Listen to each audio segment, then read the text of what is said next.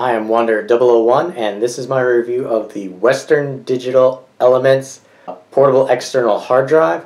This particular external hard drive that I have in front of me is their 500 gigabyte version. They also sell a 750 gigabyte and 1 terabyte version of this drive. You might be asking yourself, why do a review on an external hard drive? There were some things that I wanted to know when I was looking for an external hard drive. Really, the only reason I got an external hard drive is because I need a stopgap to put my videos, like this one, on until I either get a NAS or a RAID array. I haven't decided yet, but that's why I got external hard drive here. This is the 500 gigabyte version, like I said, only because price-wise I didn't want to go into the terabyte, so I got this guy here. The dimensions you're looking at are 3 inches in width, 4 1/4 for height, and just shy, well, not just shy, but much slimmer than an inch. If we look at the top here, it is the matted black finish, just like on the bottom. In the corners, you'll notice 4 rubberized feet. The sides are a shiny plastic. On the back here, you will see the USB 3.0 port and indicator light. That is one of the reasons I went with this particular device, is because it is a USB 3.0 device.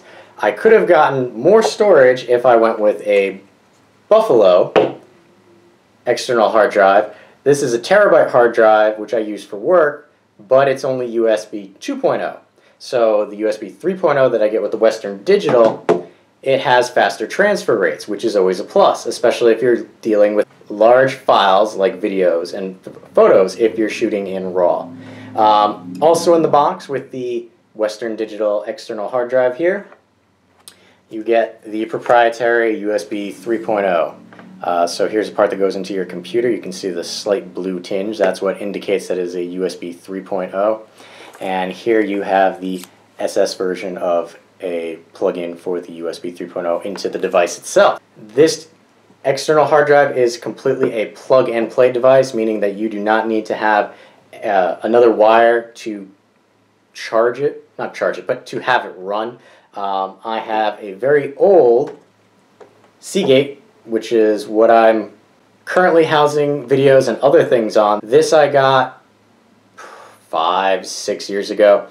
It requires external power as well as a connection to the computer, and is huge. This is only 250 gigs. This is twice that.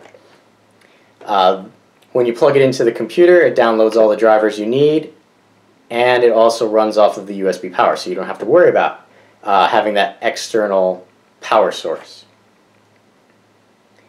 It is compatible with both, it is backwards compatible with USB 2.0, but I would suggest if your computer can handle it, use the USB 3.0 because you will get the faster transfer speeds. Speaking of speeds, the hard drive itself does 5400 RPM, so it is fast enough that you could watch movies or edit videos directly off of the hard drive with minimal stuttering. Going back to the fact that I said it is a 500 gigabyte hard drive, only 465 gigs are actually usable. Other things are for formatting and the drivers and items like that. Also, the drive is formatted in NTFS. If you know what that means, good for you. If you don't know what that means, don't worry about it. There is a difference between NTFS and FAT32. Both are compatible with Windows. If you want to know NTFS, you can have larger file sizes on here. So rather than being limited to, I believe it's a 3.5 to 4 gigabyte file on a FAT32 NTSF, you can exceed that. Alright, the last bit that I will say before I bring you into some on-screen time, because I ran some read-write tests as well as some health tests on the hard drive when I first got it. It is Windows 8 compatible if that's something that you're worried about, so you don't have to. It's also very lightweight. It's much lighter than actually the Buffalo here. It's got some substance to it. This one feels lighter, even though if you look at the depth, it is slightly larger. And while I'm talking about larger, my pack of cards that I normally use for this type of thing, so you have an idea of just how big that is.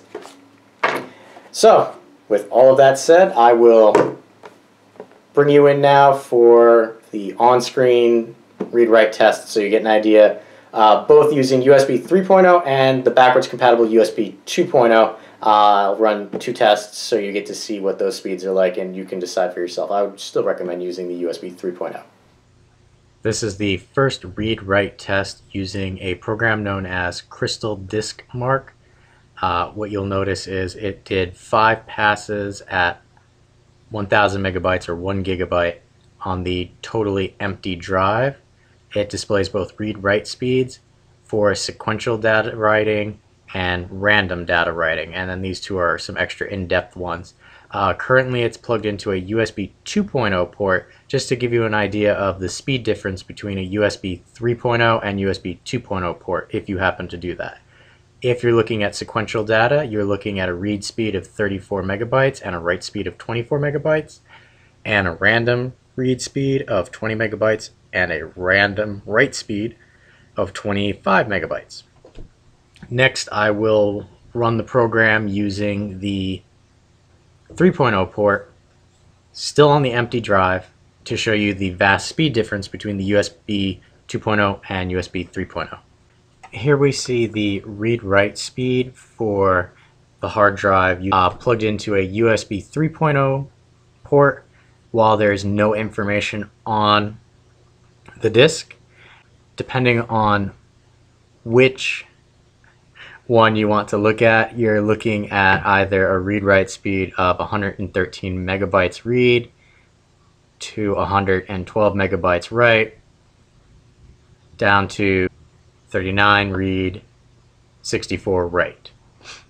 And here we can see the hard drive after running for, as you can see here, an hour. That was running the 2 different speed tests, read-write tests, and moving 60 gigabytes worth of stuff from one hard drive to the other hard drive. A good indication of relative coolness in compared to other hard drives. If you look here, this is my internal hard drive, which is at 93 degrees.